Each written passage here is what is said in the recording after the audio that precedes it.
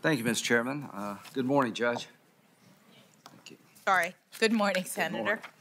I want to comment on the last exchange. And Judge, this is not of your making, so it's really not about you, but Representative Green, who's a fine man, came up and said he thought the exchange between you and Senator Leahy at the end about the arc of time and how far we've come as a nation was powerful. I agree. And I guess here's my point I'm trying to make to the American people, to my Democratic colleagues. I wish you had that same attitude when an African-American conservative is appointed to high office in the judiciary. So what happened with Janice Rodgers Brown? In 2003, she was an African-American nominee for the D.C. District Court, 54 years old, a little bit older than you, but pretty close. She was a daughter and granddaughter of sharecroppers, a childhood in Alabama under Jim Crow. She was a single mother, a member of the California Supreme Court. Instead of celebrating how far we've come, my Democratic colleagues filibustered her ascension to the D.C. Circuit Court. Because it's well known on our side that we were very much considering her to be the first African-American woman on the Supreme Court. So rather than this wonderful exchange, which was wonderful, Representative Green, where were you and others when there was a wholesale assault on her nomination? Nowhere to be found. The filibuster was used for 2 years to stop her nomination. And we eventually did the Gang of 14, of which I was a part, so that she could make it through after 2 years of waiting. This is what the current president said when he was in the Senate, Joe Biden, asking about her, Janice Rodgers Brown, being on the Supreme Court. I can assure you that would be a very, very, very difficult fight, and she probably would be filibustered. That's what he said about an African-American conservative nominee by President Bush who had served 5 years on the California Supreme Court. We're not going to live in America like that any longer. To my Democratic colleagues, if you're a person of color, a woman supported by liberals, it's pretty easy sailing. But if you're Miguel Estrada, Janice Rodgers Brown, Amy Coney Barrett, on and on and on, your life gets turned upside down. You had nothing to do with that. I just make this observation that when you come up to me and talk about how moving the exchange was, I agree. And I just want to remind you there was somebody else of color, a woman of color, that was picked for the D.C. Circuit, one of the highest courts in the land, that did not meet the same fate. And those days should be over. Do you believe illegal immigrants should be allowed to vote, Judge Jackson? Thank you, Senator. Under our laws, you have to be a citizen of the United States in order to vote. So the answer would be no. It's not consistent with our laws, so the answer is no. Okay, why do they do that in New York? Senator, I'm not aware of the circumstances. Okay, all right, well, that's a good answer. The answer is no. Can an unborn child feel pain at 20 weeks in the birthing process? Senator, I don't know. Are you aware of the fact that anesthesia is provided to the unborn child at that time period if there's an operation to save the baby's life because they can, in fact, feel pain? Are you aware of that? I am not aware of that.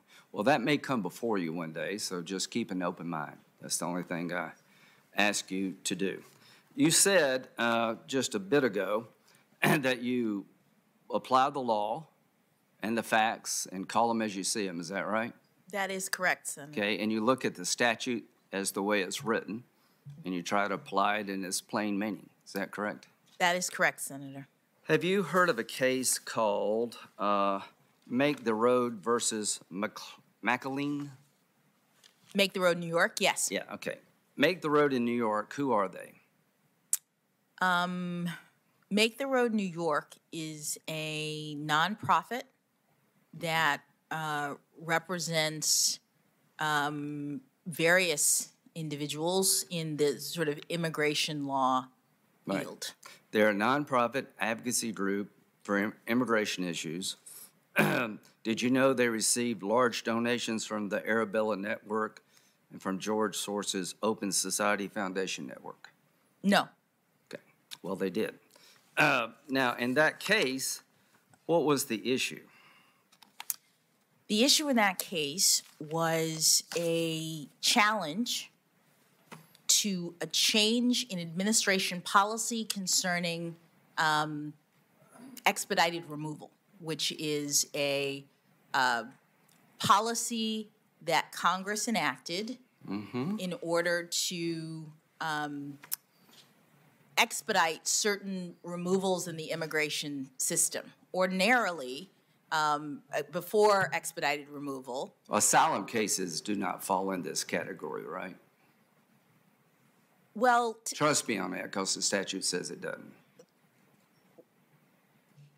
If a person who could otherwise be subject to expedited removal makes and has a credible fear of torture in their country, they can be and can they make that determined. Claim? They can be determined right. To qualify for regular removal rather than expedited removal. So expedited removal is a creature of Congress, folks. And if you've been here 2 years or less, the statute, the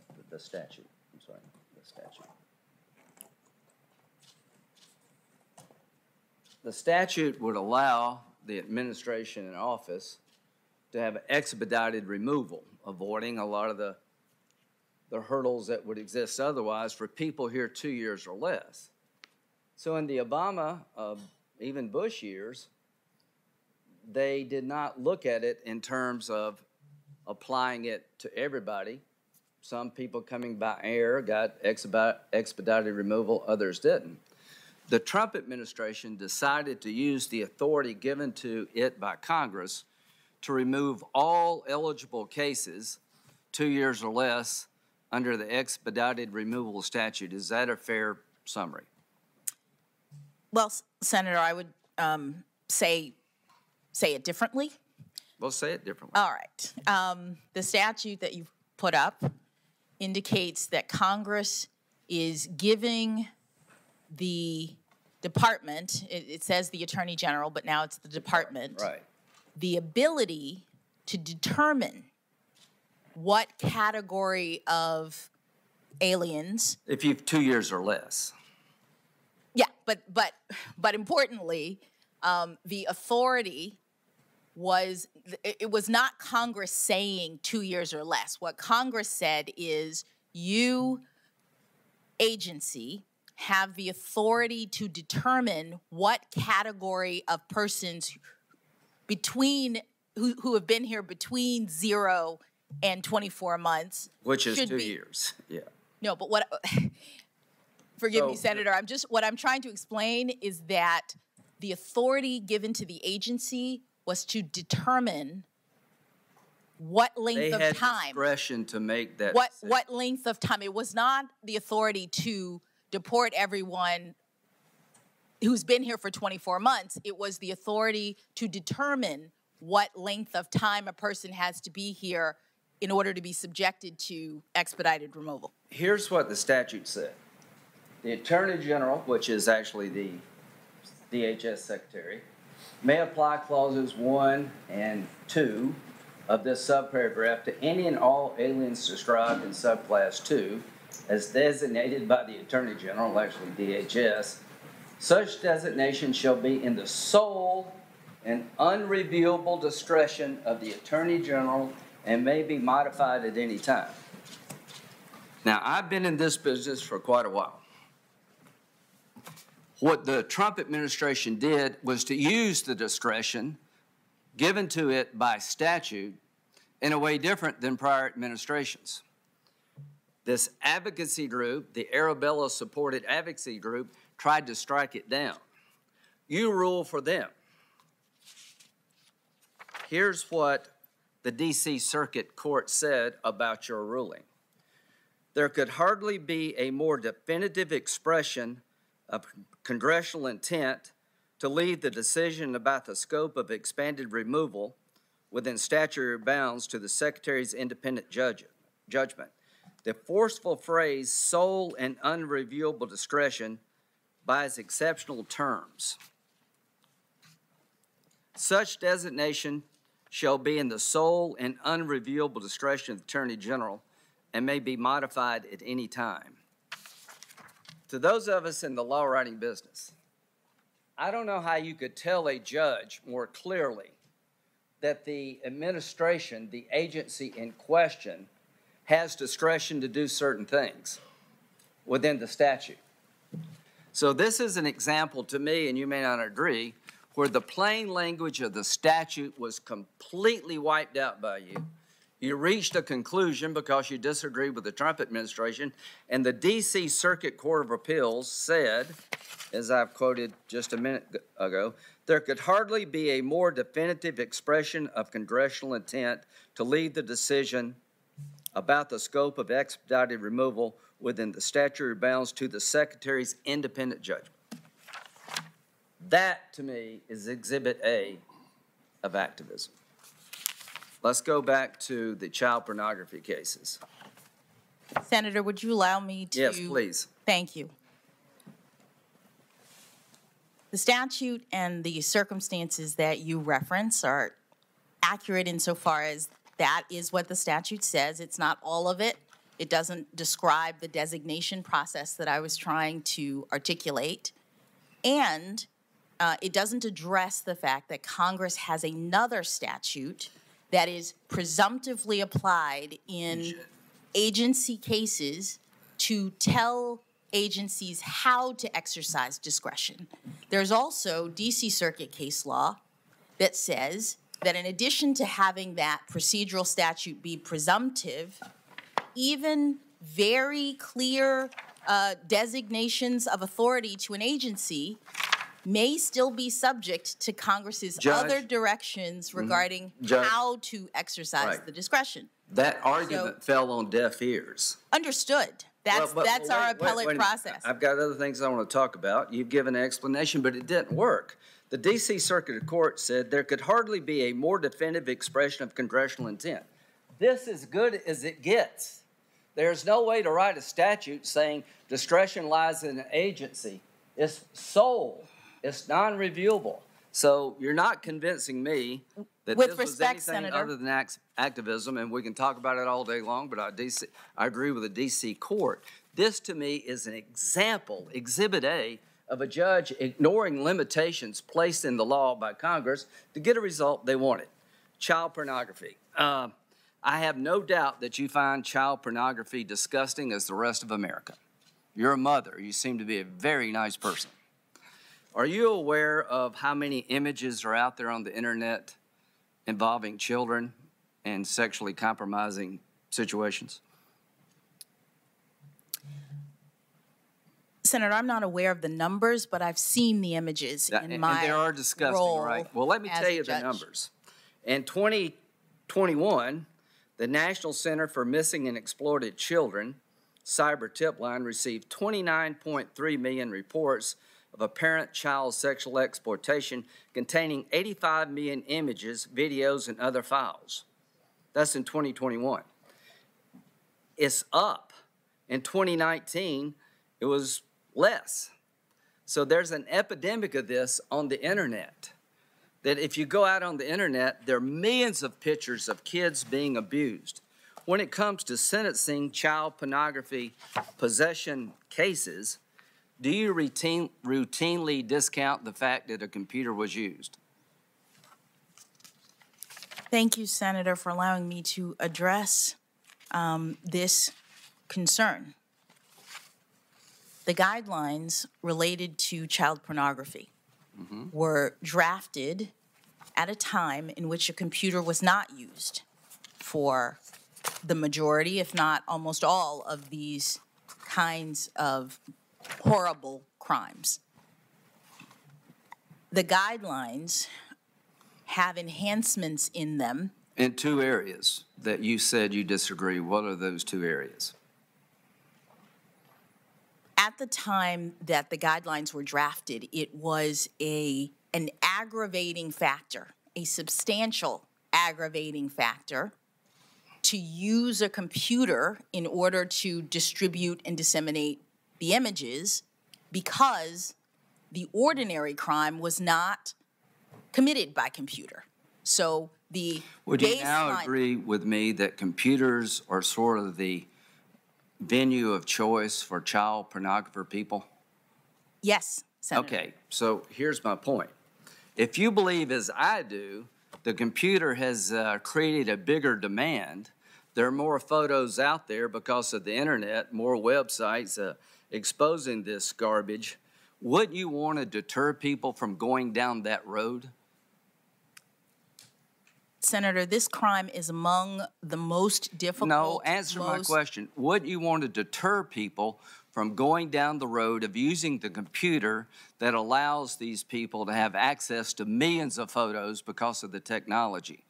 I want those people deterred. Senator, so if you're listening to my voice today and you're on a computer looking at child pornography and you get caught, I hope your sentence is enhanced, because the computer and the internet is feeding the beast here, that all these images out there are going to be more over time because people use computers. Now, didn't you also say that the number of images should not be considered as a sentence enhancement? Senator, with respect to the computer, one of the most effective deterrents is one that I imposed in every case and that judges across the country impose in every case, which is substantial supervision. Any of these wait a minute, Judge. You think it is a bigger deterrent to take somebody who's on a computer looking at sexual images of children in the most disgusting way is to supervise their computer habits versus putting them in jail? No, Senator, I didn't say versus. That's exactly what you said. I think the best way to deter people from getting on a computer and viewing thousands and hundreds and over time maybe millions, the population as a whole, of children being exploited and abused every time somebody clicks on is to put their ass in jail, not supervise their computer usage. Senator, I wasn't talking about versus. You just said you thought it was a deterrent to supervise them. I don't think it's a deterrent. I think the deterrent is putting them in jail. Senator, does sentencing have a deterrent component? Senator, would you let her respond? Yes. Does sentencing have a deterrent component? Yes, Senator. Deterrence is one of the purposes of punishment, and Congress has directed courts to consider various means of achieving deterrence. One of them, as you said, is incarceration. Another, as I tried to mention, was substantial periods of supervision once the person... So if I may ask you, in your view, it's more of a deterrent to have somebody substantially supervised in terms of their computer use who's looking at child pornography than it is to put them in jail? Senator, I'm not saying it's more or less. That's exactly what you're saying. What I'd like to point out is that if we're going to,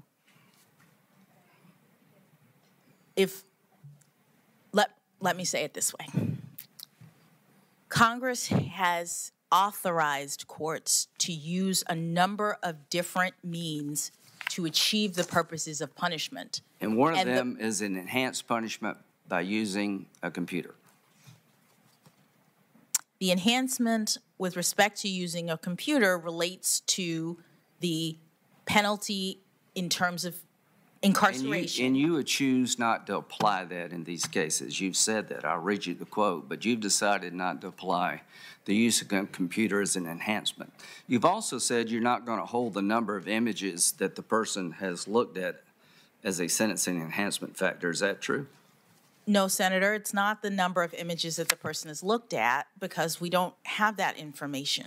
Well, it is the number of images that they've either received or distributed that are...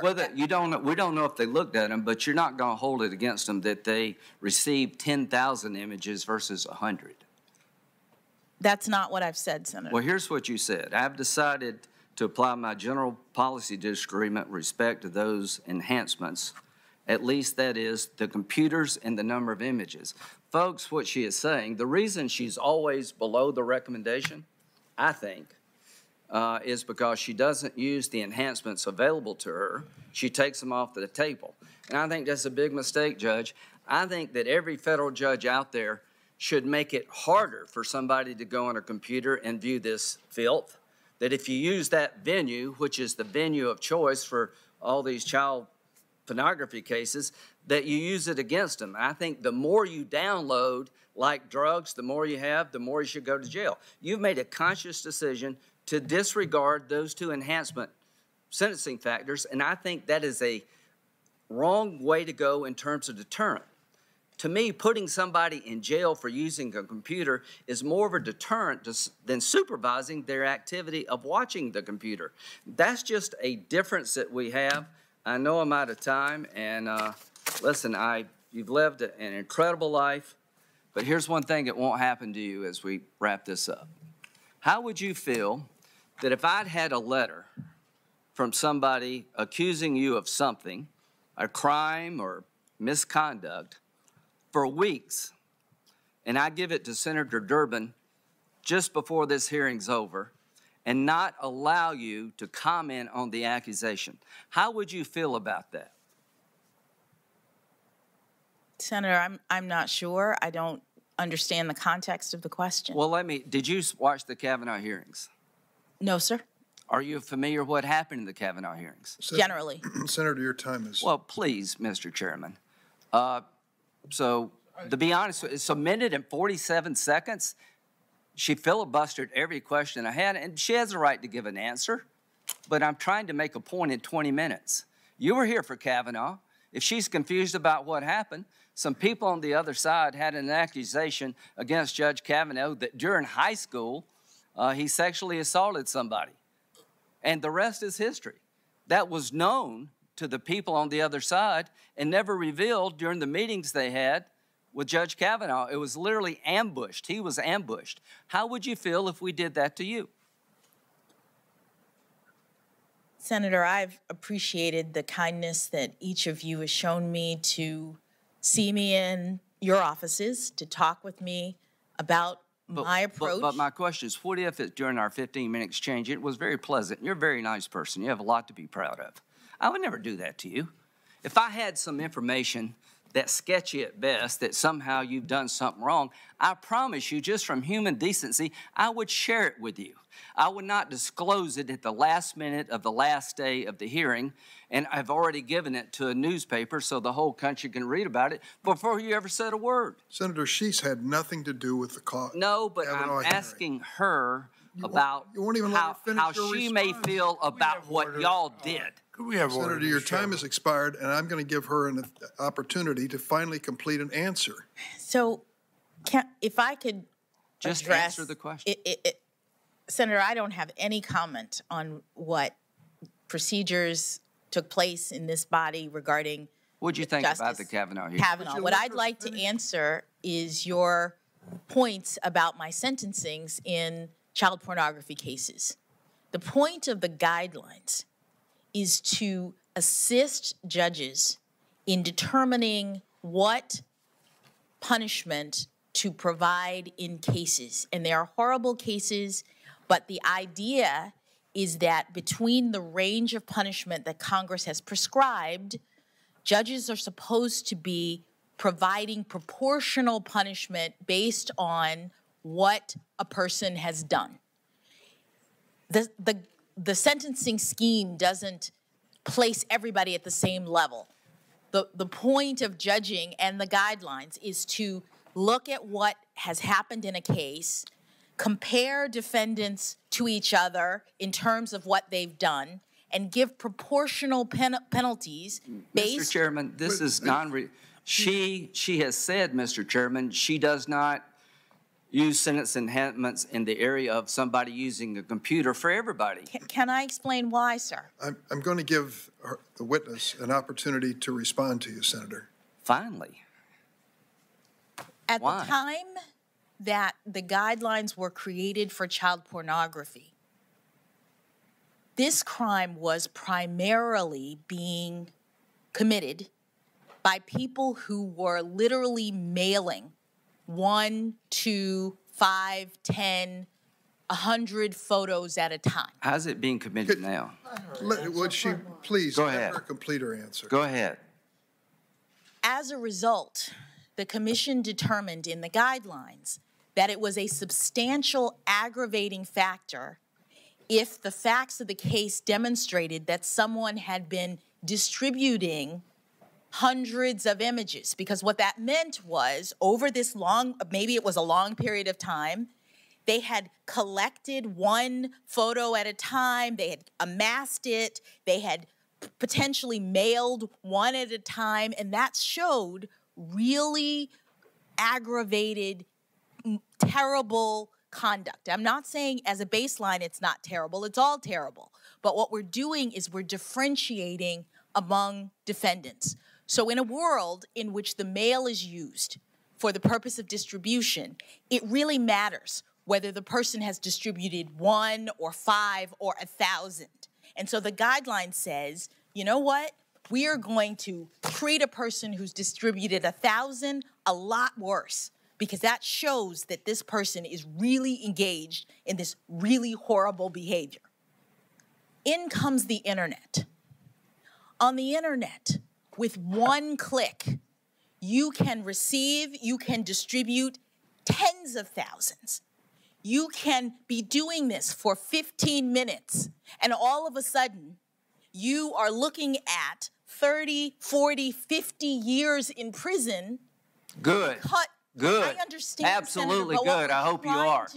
Good. Allow her to finish, please. I hope you go to jail for 50 years if you're on the internet trolling for images of children in sexual exploitation. So you don't think that's a bad thing? I think that's a horrible thing. That's not what the witness said, and she should be allowed to answer this question once and for all. Senator, all I'm trying to explain is that our sentencing system, the system that Congress has created, the system that the Sentencing Commission is the steward of, is a rational one. It's a system that is designed to help judges do justice in these terrible circumstances by eliminating unwarranted disparities, by ensuring that the most serious defendants get the longest periods of time. And when modes of commission of the crime change, such that in 2 seconds, someone can receive or distribute thousands of images. That's no longer and this is what the commission found in their studies, an indicator of a person who, relative to other people, has committed this crime in a more aggravated way. Well, and so what we're trying to do is be rational in our dealing with some of the most horrible kinds of behavior. This is what our justice system is about. It's about judges making determinations in meting out penalties to people who have done terrible things. It is not rational to take the venue of choice of child pornographers, the computer that have 85 million images on it, and not consider that feeding the beast. We're trying to get people to stop this crap.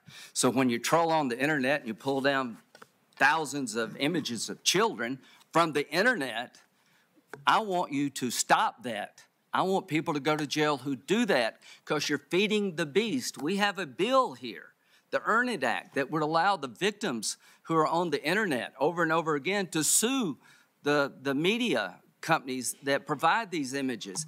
We have a fundamental differences of how you deter crime. I think the best way you deter crime when it comes to child pornography is you lower the bloom on anybody who goes onto the internet and pulls out these images for their pleasure. Senator, every person in all of these charts and documents I sent to jail because I know how serious this crime is. Every person I discussed the harm of these terrible, terrible images to the victims who are portrayed in them. I talked about what this crime does to the children who are being abused in these photos, and on the other side of their terms of imprisonment, I ensured that they were facing lengthy periods of supervision and restrictions on their computer use so they could not do this sort of thing again. That's what Congress has required of judges, and that's what I did in every case. You always were under the recommendation of the prosecutor, many times the parole people. And to be honest with you, Judge, a 32-year-old man who sent an image of his own 10-year-old daughter, you substantially reduced the not only the guidelines, but the recommendation. And all I can say is that your view of how to deter child pornography is not my view. I think you're doing it wrong, and every judge who does what you're doing is making it easier for the children to be exploited. If you're on a computer right now looking at a kid in a sexually compromising situation and you get caught, I hope nobody gives you a break because you used the computer. The conduct that's been described is reprehensible, and I think everyone in this room agrees. And the fact of the matter is that I'm co-sponsor of your bill, the Earn It Act, and I believe that we should be doing our job here. But part of our job, we've failed in responding to the changing circumstances that face this crime. What has it been, 15 or 16 years? She is currently not an outlier in sentencing. 70% of the federal judges face the same dilemma and wonder why Congress has failed to act and when it will act. This is our fault? Partially it is, Senator. To be honest with you, it is. We have to upgrade these guidelines and decide whether we're going to stick with the Supreme Court decision that they're not mandatory.